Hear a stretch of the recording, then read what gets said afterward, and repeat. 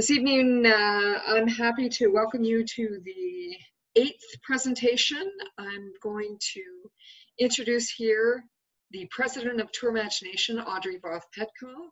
My name is Sandra Reimer, and I work with Tour Imagination on their communication. But Audrey, as the president of Tour Imagination, has the honor of introducing our presenter this evening. So Audrey, go ahead. Good evening, everyone, and welcome to our final webinar on our Anabaptist Story Lives On virtual museum and archive tours.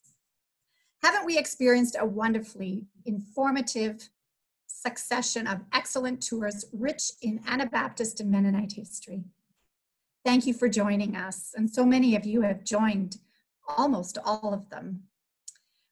We have had such excellent responses from all of you with suggestions of other museums, archives, and libraries that we are considering another series, perhaps in the fall. So keep checking Tour Imagination's website for future updates. But tonight's presenter is Laureen Gissing. Laureen is the archivist librarian at Conrad Grebel University College in Waterloo, Ontario. Prior to her arrival at Conrad Grebel in 2009, Laureen worked as a freelance public historian writing histories for Ontario Mennonite organizations. She also managed an audiovisual library, resourcing Mennonite churches. Her hometown is the farming community of Vineland, Ontario, an area rich in Mennonite history. During her undergraduate years, she lived and studied at Conrad Grebel. She has a degree in history and master's degrees in religion and culture and the library and archival sciences. She is the current president of the Mennonite Historical Society of Canada. Laureen has recently been named as co-author of a forthcoming book on the history of Mennonites in Canada from 1970 to the present. She lives in Kitchener, Ontario with her husband and 2 children, and loves to travel and garden. Welcome, Laureen.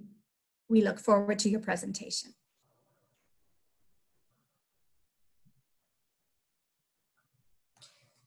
Thank you, Sandra, and thank you, Audrey. Good evening, everyone. I'm coming to you today from my home in downtown Kitchener, Ontario. My window is open, so if you hear sounds of the street, that's just the city doing what cities do. But hopefully you'll still be able to hear me and everything comes through okay. Now, in all of these types of meetings, we've been able to peer into each other's homes, and there's always a moment where we get distracted by what's in the background. So I'll just say that this painting behind me, for which you can see part of, was painted by a local artist right here in my neighborhood. So we enjoy having a lot of artists here in our area, and it's great to have their work on our walls. And I think as a Mennonite, this kind of, and someone with rural roots, this, I love waking up to this in the morning, and it reminds me of my rural roots in many ways. So I'm gonna share some slides with you now. Just give me a minute to get that started.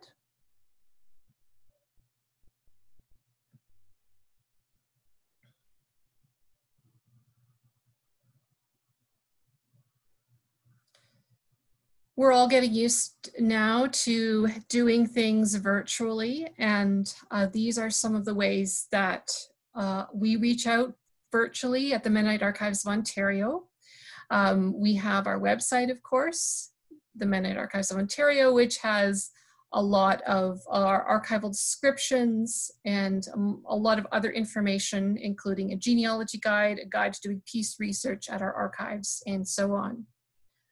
We have an Instagram account, which we have a lot of fun with, mostly trying to dispel the mysteries behind archival and library work. You can find that on Instagram at grebel.library.archives. And we are part of MAID. I'm sure you've heard lots about MAID already. All of our photographs are on MAID, and many of our archival descriptions are starting to be on MAID. If you were to come to our building, this is what it would look like. We're at Conrad Grebel University College on the University of Waterloo campus. The library and archives occupies the what you see there is the second floor of that kind of metallic building, and it extends onto the third floor, the top floor of that brick building beside it. So we have quite a large and roomy and bright space, and the archives, the vault itself, is a building within a building. It sits in the center of that metallic looking building. So that's where we hide all our treasures. This is me in our processing room with one of our donors. I'm just going over with him some of his family materials that he brought in.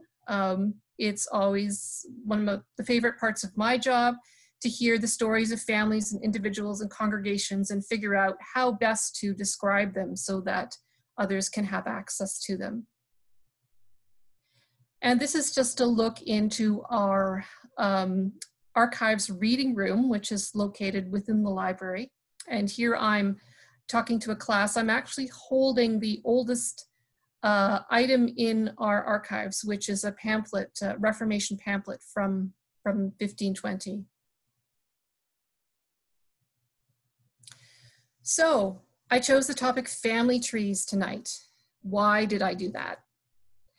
When I started at the archives 11 years ago now, there was a large print of the Daniel and Maria Steiner family tree from Ohio outside of my office. I didn't put it there, it was just there when I arrived. It was very large print, maybe 2 by 3 feet. And what you see here is a detail from that print. And what I noticed is that as people walked by my office, and they may have absolutely no connection to the family, they might know nothing about Mennonites, but they would stop and look at the tree, try to trace the lines, try to imagine the lives of these people. And it just kind of proved to me again and again how fascinating family trees are to people and how they can really pull at their imaginations. And so I said at that point, someday I will do an exhibit that will show the rest of the family trees in the archives to the world. And that exhibit is currently up in our building, which is unfortunately closed right now, but I will share with you some of the pieces from that exhibit. The exhibit is called Growing Family, Design and Desire in Mennonite Genealogy. And I'll say more in a little bit about what I mean by design and desire. We're also going to look at 3 different family trees over the next few minutes. One is a Russian Mennonite family tree, one is a Swiss Mennonite family tree, and one is an Amish Mennonite family tree, and they're all very different. So let's get started. And as you can see from this very first image, doesn't look much like a tree at all. This is the family chart of a man named Johann Jansen, or Hans Jansen, as it says in the very middle there. And it was done by his great-great-great-grandson, a man named Abraham Epp, who lived in the Niagara region in the 1940s and 1950s. And what Abraham did is he took his Prussian Mennonite ancestor, Hans Jansen, and his 2 wives, Agneta Fast and Maria Bergman, and put them in the center and put the descendants to the outside. So it's a very unusual kind of chart, and it's amazing how many of them he was able to cram in there. I'll give you a closer look now. This is what the center of the chart looks like, with Johann and his children with Maria around the outside. He and Agatha were childless together. So Hans Jansen started out in Prussia and was the first of his family to emigrate to Imperial Russia, now Ukraine. And the people, his descendants who occupy the outside of this rectangle, are all, as much as I can tell, in Canada. So this chart represents migration through 2 countries, and a family still connected despite that migration. So Abraham made obviously an interesting choice in how he depicted his family. And when it comes to family trees, I like to talk about these 2 words, design and desire. Design, because each family tree maker makes decisions about how they will place, how they will describe the family information. And desire, because each family tree maker has a motivation. Why do they do it? What kind of statement are they trying to make? They must have some kind of deep motivation, I figure, or why would they go to all of this painstaking work? In this image, there are clues to both Abraham's design and his desire. He places his immigrant ancestor at the center, but as I said before, there's also immigrants around the edges. By the way, I might add on a personal note, my family is on here as well. We are connected here. So why did he do this? Why did he feel that he wanted to connect these people so directly? And I think these 2 migrations had something to do with it. He wanted these people to know that across time and space, they were all still connected. I'll tell you a funny little story about this tree. As I mentioned, it's part of my family tree, and my aunt and uncle, who are married to each other, came in one day and looked at it, and they each found their names on this tree. This will not be a surprise to many Mennonites that we are often related to each other in many different ways. But we kind of joke about that, but it's actually one of the most common things in the world. There is no mathematical way that all of us could have absolutely unique ancestry. We are all related to each other in more than one way. The term for this is pedigree collapse, which is, I think, an interesting term that you might want to use, drop in conversation someday, pedigree collapse.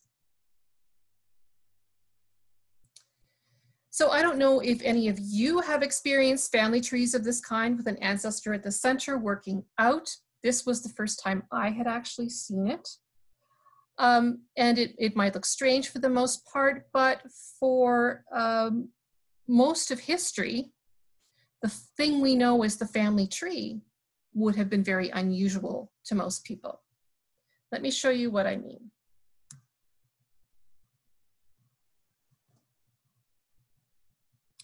So in the ancient Roman world, if you were depicting your family in pictorial form, you would put your ancestors at the top. That's the place furthest away chronologically from you, and it's also the place of greatest reverence, the top of an image. But this became a problem for people trying to depict Jesus' family tree. Can you think why? How do you put Jesus, the most revered person in the tree, at the bottom? Jesus is a descendant, but he's also the most revered. So illustrators looked to the idea of the Jesse tree, Jesse, father of David in the Old Testament, and they inverted this image, placing Jesse at the bottom, and from the root of Jesse, from the stump of Jesse, out comes the various descendants of Jesse and David. And then we finally have, as you can see here, Jesus and Mary at the top. And this is a very common image. Some of you might be familiar with the Jesse tree already, but you might not be familiar with the idea of how different this was from family depictions in the rest of the ancient world. And it's the roots of what we now know of as the family tree.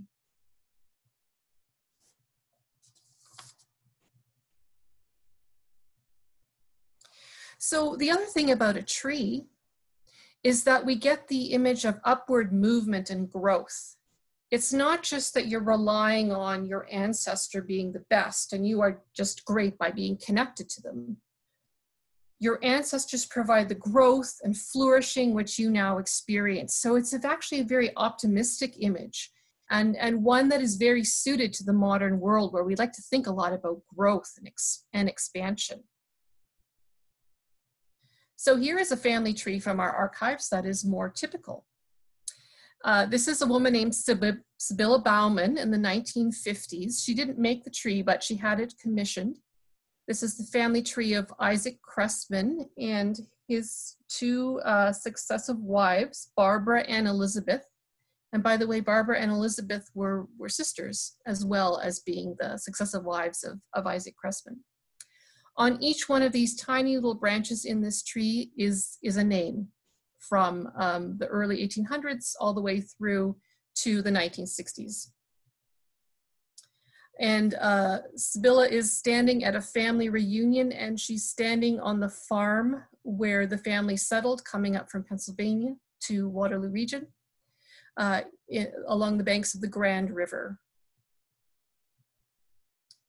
Here is an image, that same image, but in color, and I apologize, I was not able to get into the archives to get a better image than this, but I think it gives you the idea here of what it looks like.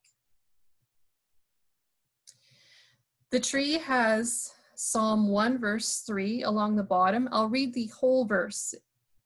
They are like trees planted by streams of water, which yield their fruit in its season, and their leaves do not wither. In all that they do, they prosper.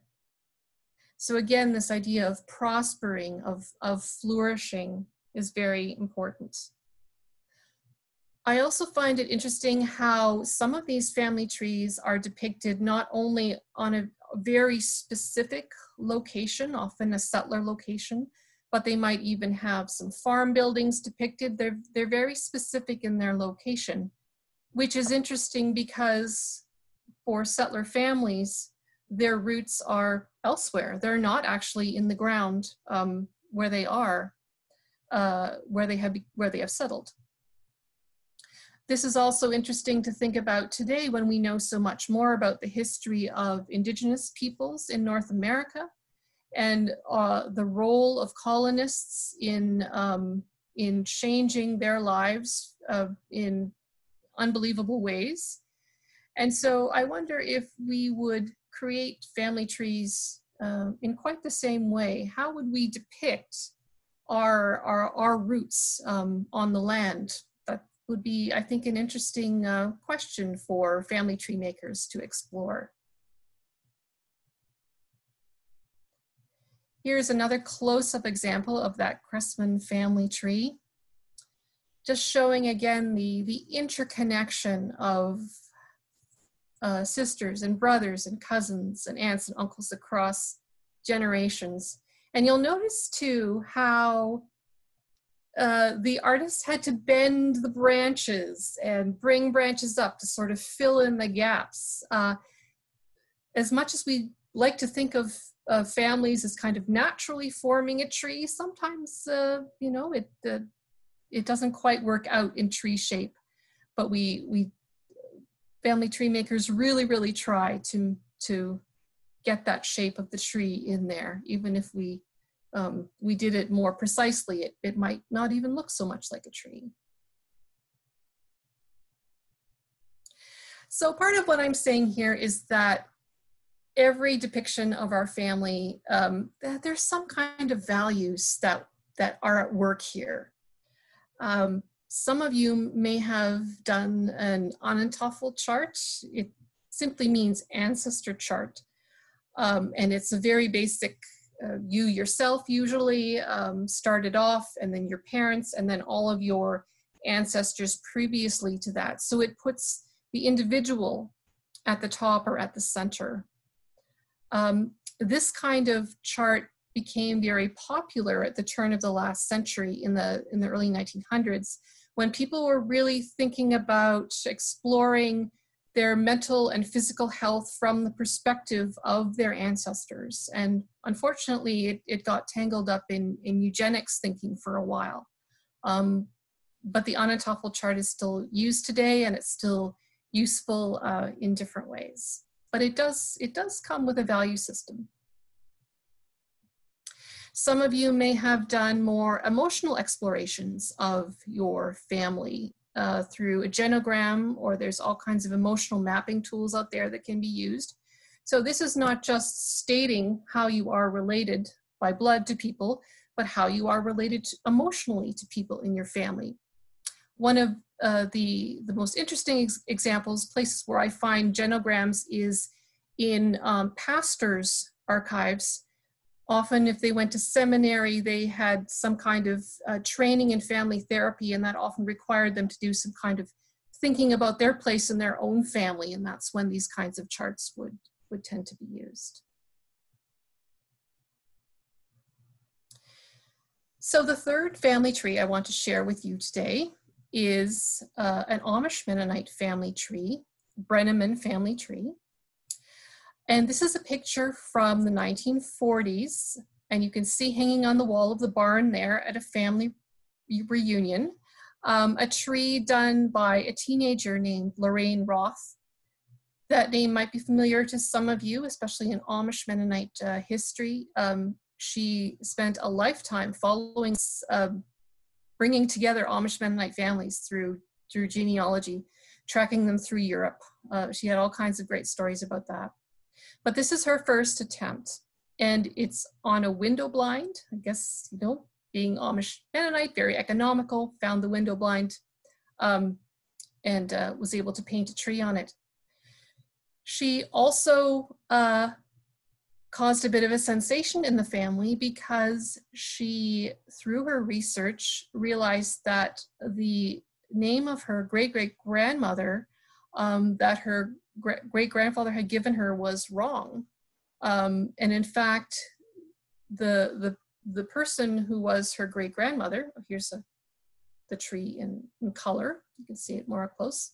It's quite large. It's about 2.5 feet by 6-7 feet, actually nearly 8 feet high. Oh, it's cutting me off for some reason, but at the bottom there, if you saw the two names of the two immigrant ancestors, the woman's name would be Lydia Leonard, and Leonard being an Irish name. So Lorraine actually discovered that their family had an Irish ancestor, which none of them had known. So we sometimes think as Mennonites that, oh, we just know our family trees backwards and forwards, but actually there are a lot of surprises there that can happen. And perhaps you have experienced surprises of your own in your own family tree research. I often hear stories of illegitimate births, secret adoptions, sometimes a family member who committed a serious crime, sometimes a branch of a family that is just dropped off completely and later rediscovered. There are lots of stories there. And it's interesting again to look at genealogical values and how those have changed over time. I have here a genealogical manual from the early part of the last century. And in it, it says that although it may be unsavory, record the truth. That is something unusual or disgraceful about your family. Record the truth, but avoid making it prominent. Don't go into detail about such matters. You will find plenty of other things to record of which you will be proud. But it's interesting how times have changed these days. Genealogical guides are more likely to encourage us to explore and even embrace the messiness of family life as a way of honoring the lives of those who lived before and understanding our own place within the family system. And today, family tree makers have many options for doing that. I want to just conclude by showing you briefly a couple of other ways that the family messiness can get expressed. Here is a page from a family Bible, a fairly typical formulaic marriage page, but you'll notice that someone has written in beside the names Josiah Oberholzer and Hannah Snyder, second wife. There's no place on the form for that kind of notation, but they felt that very important to be there. And they also included at the bottom that just to make sure that people understand that this person was the son of Abraham and Sarah Oberholzer. So there are ways in which we take very formulaic things and shoehorn the information in that we feel is important. Here's another great example. This one's much older, from the late 1700s.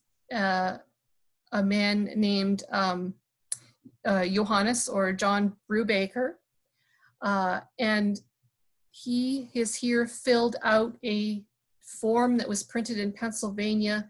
A lot of printers made their money doing this kind of thing, printing out blank forms, maybe getting someone to color. But we can also see here that, although it might be hard to see on the picture, someone has also added some kind of frock door-like leaves at the top there, leaves and flowers at the top of the heart, and that is hand-drawn. But you'll notice here, if we look down toward the bottom of the heart, that he was born in Cocalico Township, Lancaster County, North America, and the following words are crossed out. And it says, in English, he was baptized with the name, and that is crossed out.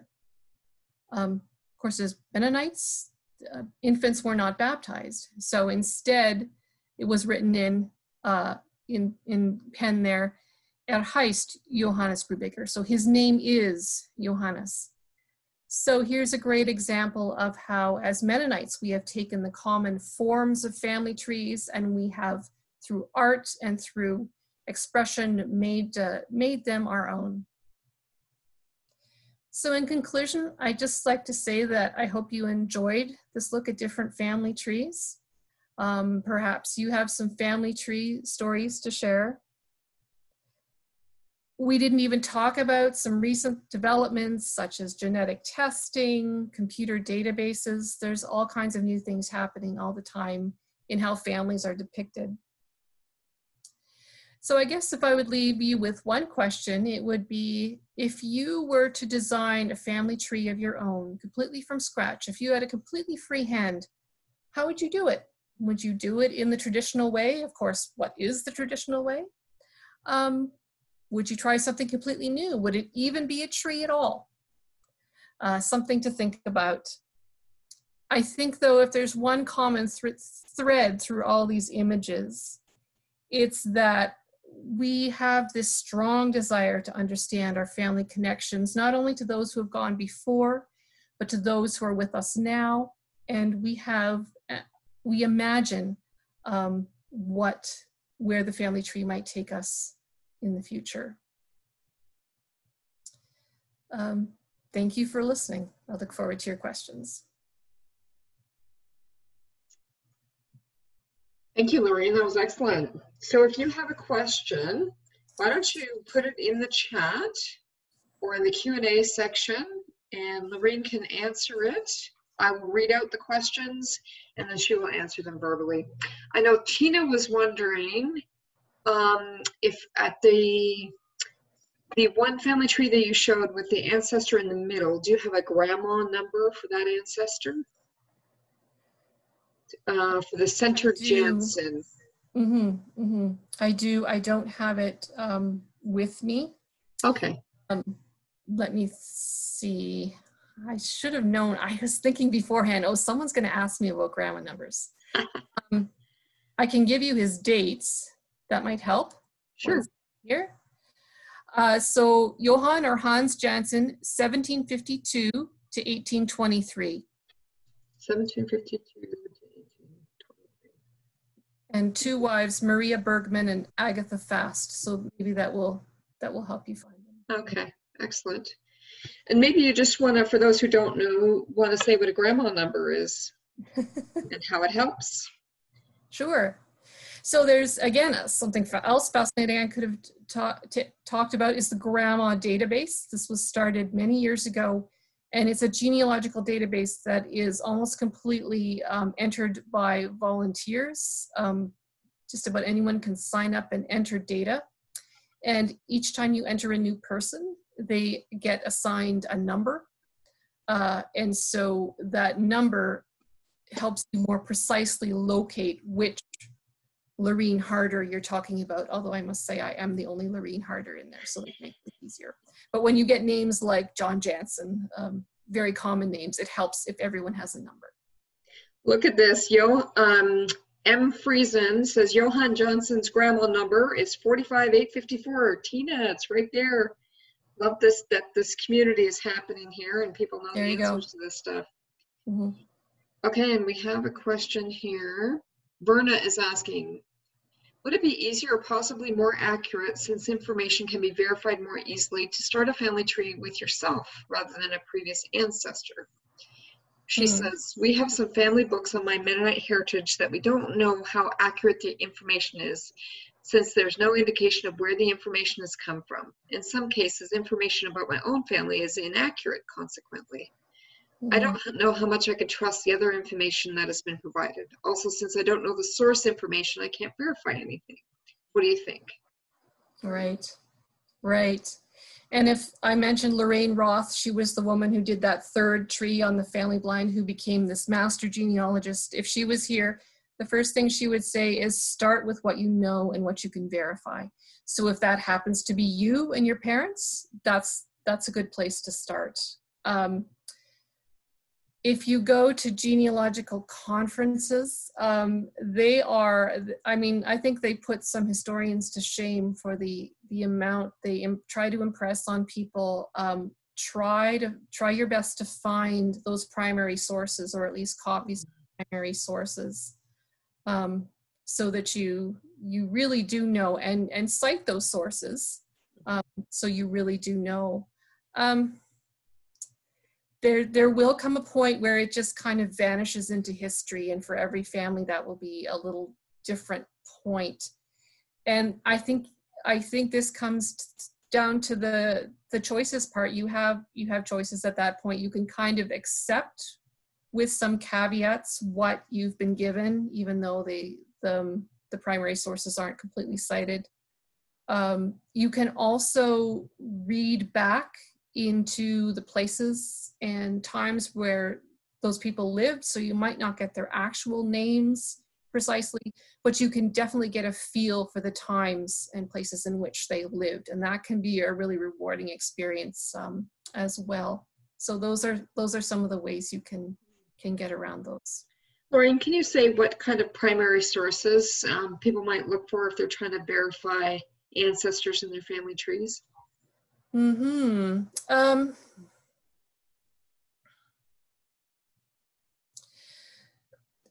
just trying to think out loud here, because I know there are many different Mennonite groups have kind of different go-to sources.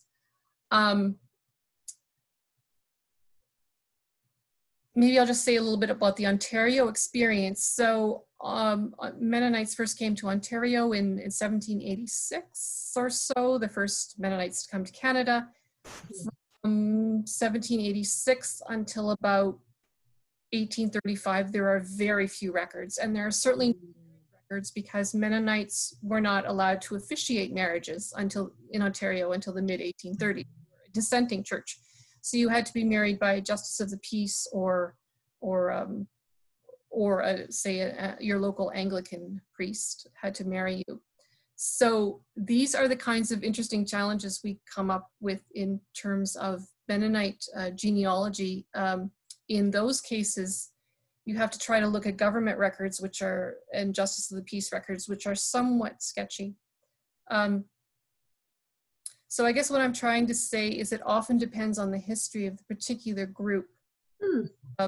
Government records can be useful. Church records can be useful. Again, you run across the Mennonite habit of baptizing adults instead of children. So people coming to me with, say, an Anglican background, I have to explain that, no, you're not going to find the birth record necessarily of one. There is a Mennonite website in Canada called MennoniteGenealogy.com that is particularly good for Russian Mennonite church registers and so on. My website at the Mennonite Archives of Ontario deals somewhat with that, but also the Swiss and Amish Mennonite groups. And there are new sources coming up all the time. So we just we just try and keep on top of them. Well, that's great. Kevin and Ann are asking, is the Johann Brubaker on the last slide related to John E. Brubaker from the Brubaker House in Waterloo? Absolutely, and that's one of the reasons I wanted to include that one in the exhibit, because of the direct relationship to John E. Brubaker and Brubaker House. And if anyone saw my promo video for this series, we couldn't go into the archives and film there, so we tried to be creative and filmed in front of Brubaker House, which is a lovely place to visit if you ever have a chance. Nice. Erla is wondering, do you have much experience with genetic testing, and do you recommend it? Personally, I have not done it. I've seen results from various labs or companies that provide it from different people. I'm not a scientist, so I can only tell you what I've read as an archivist and librarian, and that it very much depends on the company and their database, how accurate your results might be. And science at that level often deals in probabilities. So as much as we would like to, learn for absolutely 100% certain that we had a certain ancestor who lived in a certain part of the world, that's very unlikely to happen, at least with where the technology is now. So I think it can be an interesting experience for people. I think I've also heard stories, and I've had people come into the archives who suddenly discover that they have relatives that they didn't know they had, which can be very exciting. It can also be very traumatic. So to some extent, people have to be prepared for that happening. Right. But if your curiosity leads you in that direction, sure, go ahead. Thank you. David says, Grandma 7 is wonderful. I've extracted 76,000 names associated with people whose descendants or living relatives have lived in the Virgil, Ontario area. Has such a separation been done for other groups or communities of Mennonites? So I missed the name of the place. Virgil, Ontario. Oh, Virgil, okay. And he's talking about Grandma 7. Are you familiar with that? Yeah, like the latest version, yeah. Oh, okay. Okay. So the question is, have other specific locations been connected to people that way? I think he's asking. Has such a separation been done for other groups or communities of Mennonites? So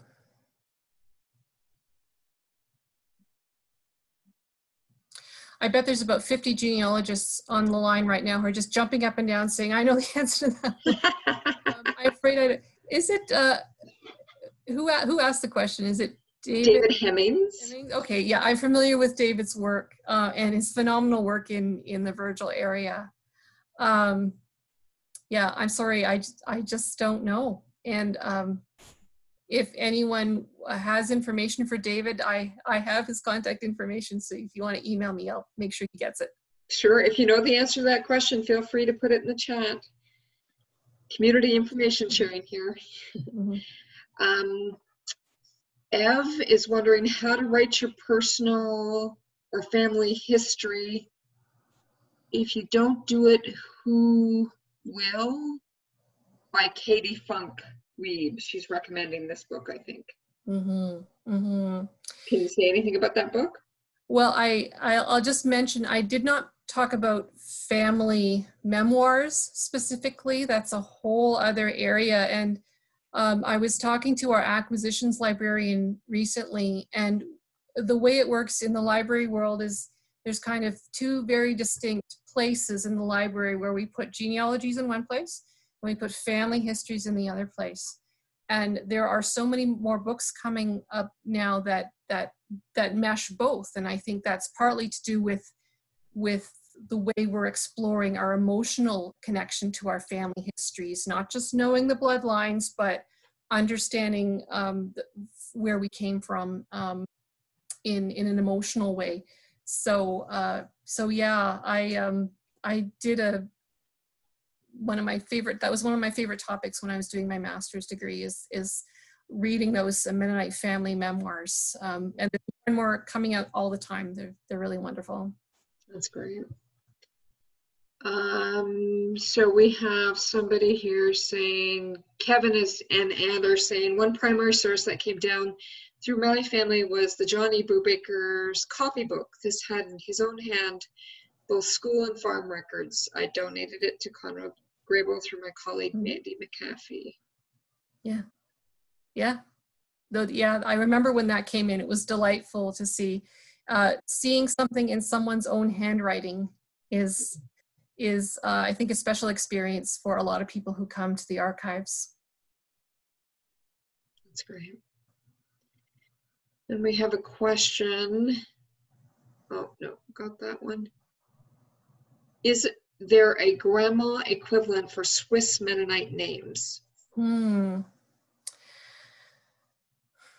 So if you are from Waterloo region, very specifically, there is something called Ezra Eby Revived, based on Ezra Eby's biographical history of Waterloo Township, which is kind of like the Bible of Waterloo region Mennonite genealogy. There is in, trying to remember the name, Saga, Swiss Anabaptist Genealogical Association, I believe, located in the American Midwest.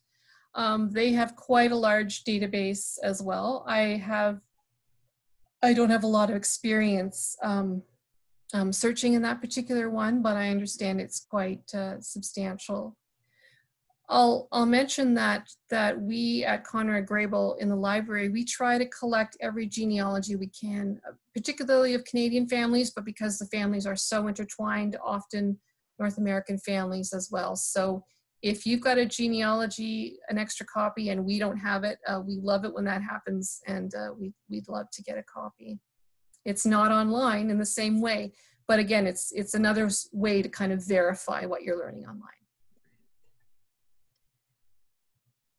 And if you uncover secrets in your family, example, adopted versus biological children, etc., what is your responsibility to the person who has passed away and may never have shared it, versus wanting to share this with others in your family because it clarifies some things? Have you ever had to deal with that or witness that kind of thing? That's a great question. And like I said, over time, attitudes to that have changed. And this is where the choice part comes in, the design. People will handle this in different ways. Sometimes it will be very discreet notations. Other times it might be the center of the story. I'll just tell you, give you a little example. So I received this genealogy from a woman who, it was actually her husband's family. This is another thing. You often find women doing genealogies of their husband's family. I find that fascinating. But she wrote me this lovely letter and just said, I really wanted to have this genealogy of my husband published. And by the way, my husband, this is his family circumstance. His mother was actually his aunt, and she told me the whole story in the letter. And it's only because she told me that whole story so explicitly that I was able to open the genealogy. And it took me a while, but I was able to piece together the story she had just told me. So it was discreet, I think, and reverential to the people involved, but she was also telling the truth. And I think it really depends on the family and you and where you're at and how comfortable you are with that. But there's always a way to tell the stories. And if I had to kind of declare a bias, I would say that I think the more we know about our ancestors, the more we can relate to them as individuals and human beings, the better it is for the family and for us to kind of honor their lived experience through understanding what truly happened to them. Thank you. That's a good answer. Do you foresee, Carolyn is wondering, do you foresee the archives making appointments to use the reading room during COVID-19? She says, hopeful thinking. I sincerely hope so. We are bound, as everyone else is, by the science and by our local health authorities and so on. The way I envision it happening is, I just tell everyone, just keep watching our website. It's probably not going to happen for the next few weeks. Eventually, however, I hope there's some kind of accommodation. It would probably be by appointment only, especially at first. There's a fair bit of science that is starting to tell us that there are safe ways to quarantine archival materials. And if that science keeps along that course, then I feel more confident that we can share our materials and do it safely. Okay, excellent. Erica is wondering, is privacy legislation an issue for you in reference to MAID, CBOC records, which I can no longer find on the internet, or even GMAL? An uncle of mine from Germany is no longer submitting info to GMAL grandma due to German privacy rules. Do you know anything about that? Oh, privacy law, that's a whole other. And with these databases that cross national boundaries, it's like the technology has far outstripped the law in many regards. Okay. I think that I can't answer for all archivists and all archives because we have to some extent taken different approaches to this.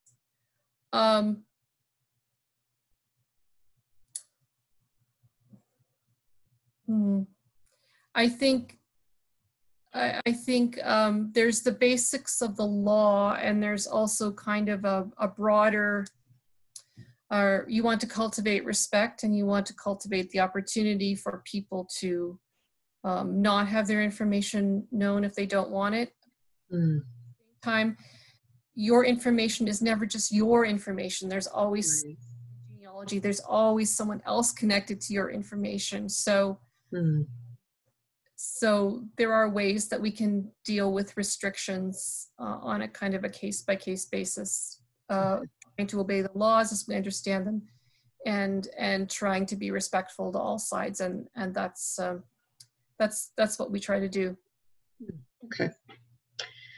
And Karen is asking, what's the difference between using the Mennonite genealogy source and Ancestry.com? I don't have a lot of experience with Ancestry directly. I think what you have to ultimately look at is what are the sources that are cited? How well are they cited? And if the sources are good, then it probably doesn't matter. If the sources are bad, then then they're less reliable. So, and it's always good to maybe try both. Try Grandma, try Ancestry. Another one that I really like to go to, especially because it has a lot of Ontario civil records, is the FamilySearch.org. And because it will take you directly to scans of the original documents. So the more you can get close to understanding what those primary sources say, the more the better it is. Rhonda brings up a point. She says, when you find an error in a database that you know for a fact is an error, how do you handle this to have it corrected? I think it's a sign of a good database that they have a mechanism for that. I don't know if she is referring to a specific database, but normally there should be somewhere in the database, if it's a good one, there should be a way to contact someone to verify that a change needs to be made. Okay. And Carol says, the Oxford Notes of 1924 describe immigration to Ontario and Manitoba. Do we have good information prior to that from Ukraine? So do we have good records from Mennonites living in Ukraine, in Imperial? Yeah, I would again go to kind of MennoniteGenealogy.com, and there is a whole section there on Russia and various other parts of that world. And I'm sure there's a Russian Mennonite genealogist right now jumping up and down saying, you didn't mention this or that source. But that would be the place I would start. Okay. Ev is wondering if you can repeat the Ontario source. You mentioned a few things, and I will send out some links in the follow-up email. You said the Ezra Eby one, not specifically Kitchener. Right, Waterloo region would be Ezra, E-Z-R-A, Eby, E-B-Y. Ezra Eby Revived.com. So that's done by a genealogist named Alan Detweiler, and what he has done is taken the Ezra Eby, the 2-volume history by Ezra Eby, which was done in the 1890s, and he's put that database online, and he has continued to update. I think he's finally finished now, but he has continued to update that for decades. It's not perfect. Sometimes sources are cited, sometimes they're not, but on the whole, it's not a bad place to start if you're looking for Ontario Swiss genealogy. Okay. And our students at Conrad Grable will use it to figure out if they're related before they start dating. That's good. That's wise. You said another Ontario source was thefamilysearch.org.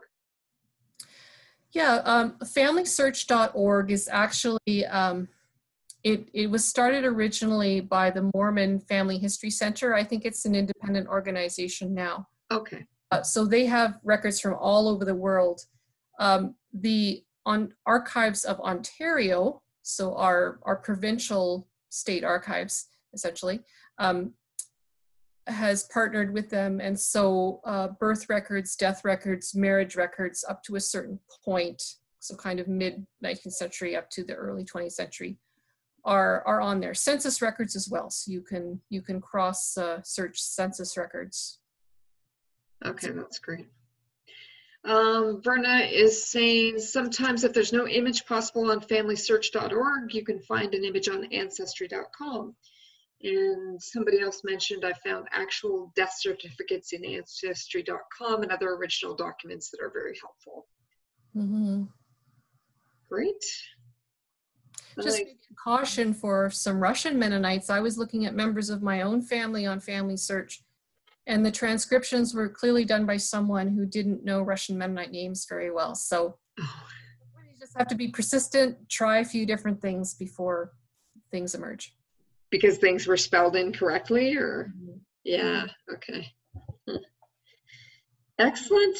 I think we're wrapping up here unless anybody else has one final question or any last thing to say. Anybody have? Okay.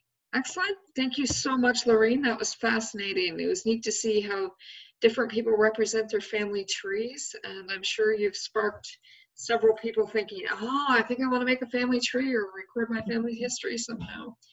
And we will be sending out a follow-up email with links to some of the resources that Laureen has mentioned, as well as link to her organization and an opportunity to give if you'd like to express your appreciation for the presentation this evening or any of the other presentations.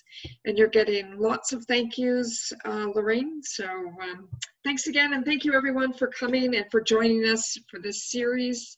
I don't know what you're going to do with your Tuesday nights now. We'll have to see you again in the fall.